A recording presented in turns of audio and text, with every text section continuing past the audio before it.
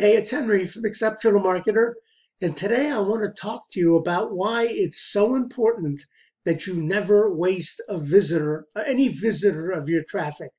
Let's face it, traffic costs a lot of money. It's very, very expensive to use to advertise, and you want to get your money's worth out of your ads. You want to make sure that you're effectively reaching every single person who sees your ad. So you never want to waste a visitor. So let's take a look at what I mean by that.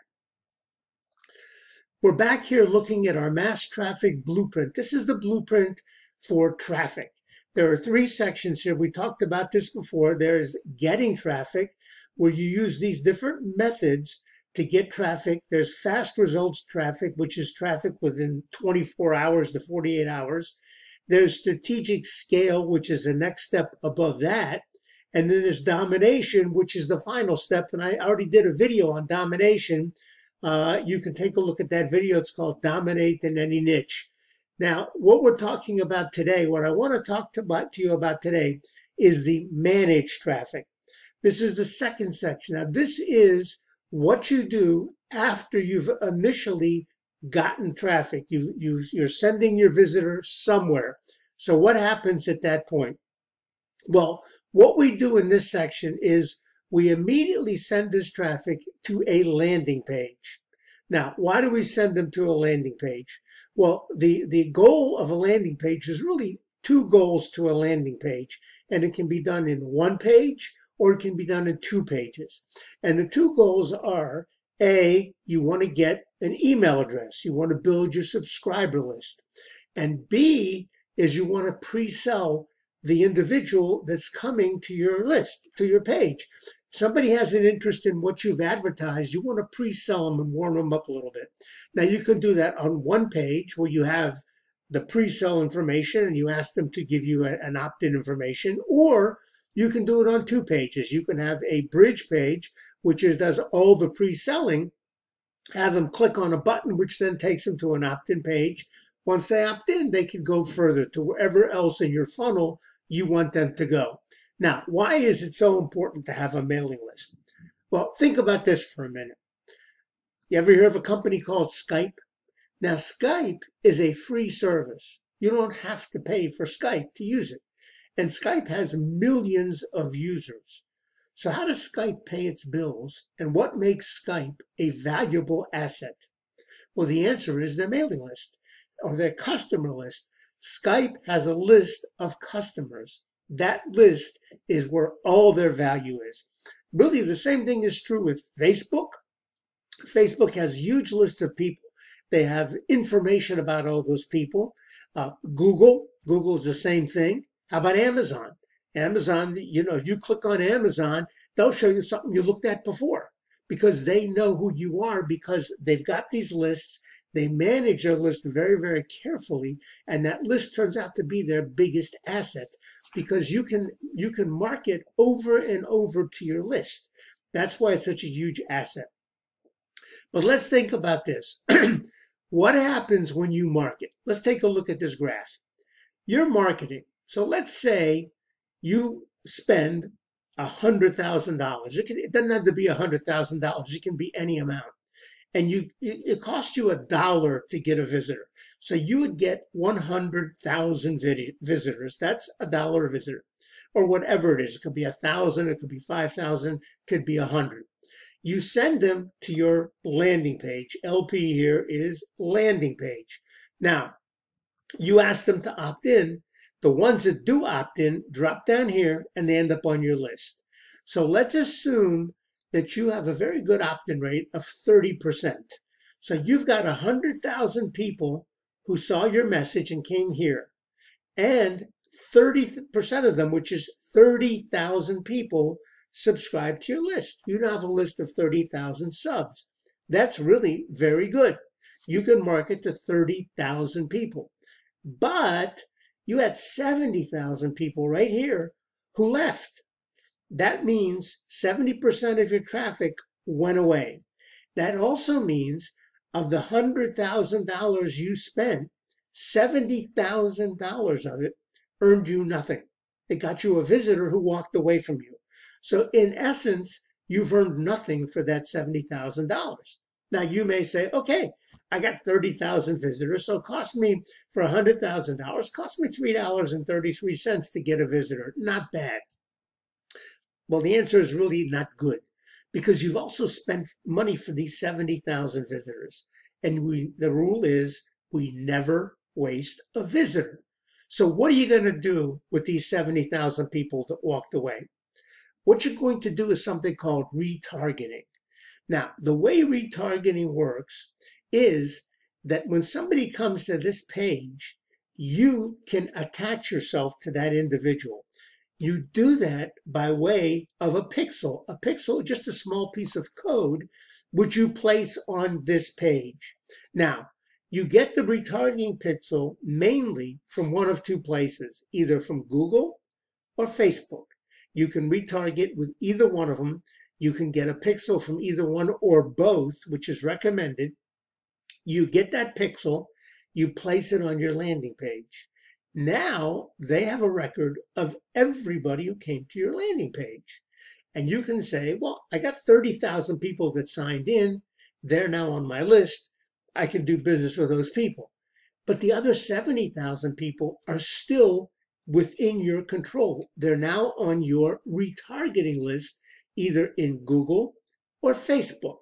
Now, of the two, Google is better, and I'll tell you why.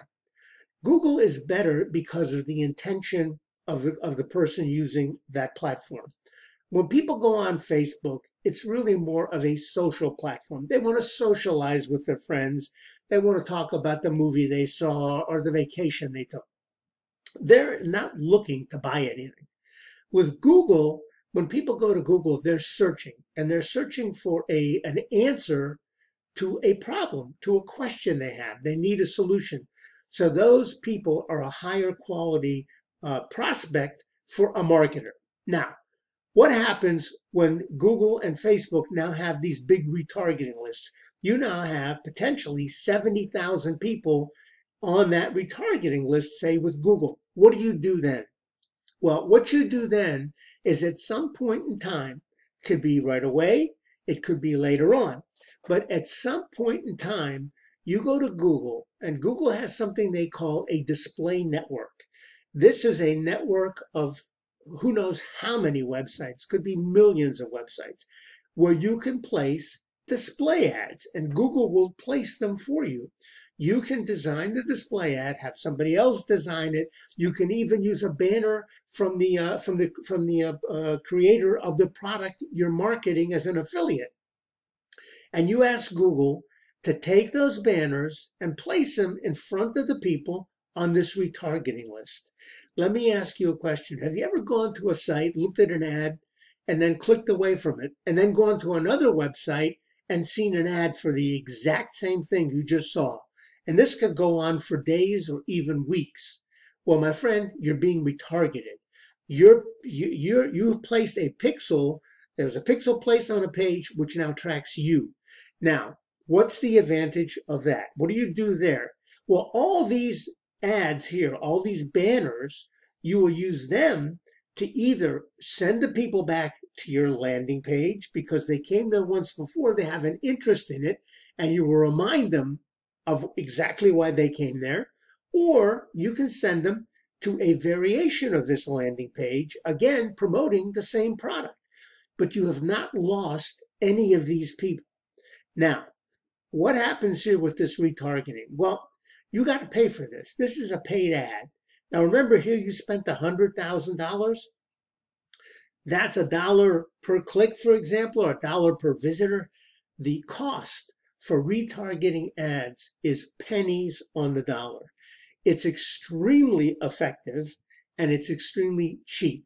See, right now, if 30,000 people sign up on your list, it's costing you $3.33 per visitor.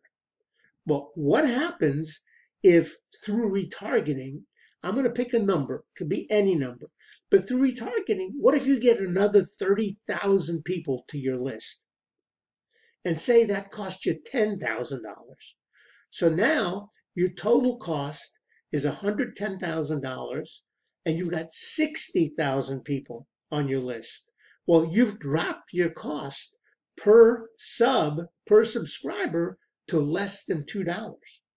So retargeting will lower your cost of acquiring people. So this is why you must retarget. And you don't need to have 1 million people on a retargeting list. You can start retargeting immediately. As a matter of fact, you should. Anytime you run an ad to any landing page, you must put retargeting pixels on that page, because otherwise you're going to be losing money. You're going to be wasting money on those people who never opted in. They just came to your page, they had an interest, and then it went away. So you've lost them forever. So you must retarget anytime you run an ad. You may not want to start a retargeting campaign until you've got 1,000 people to do it to. As a matter of fact, Facebook and Google may even have limitations as to the minimum amount of people on your list before you can even retarget. But retargeting is a very, very valuable strategy. As a matter of fact, it is a must. If you don't do it, you're just throwing money away. So that's the gist of this video. If you found the video to be of interest, please subscribe. Click on the subscribe button. Click on the notification bell. You'll be notified every time I upload a new video, which I do on a regular basis. Also, if you'd like to get access to the Mass Traffic Blueprint course, this is a course. You can get this course for free. At one time, it sold for $1,497.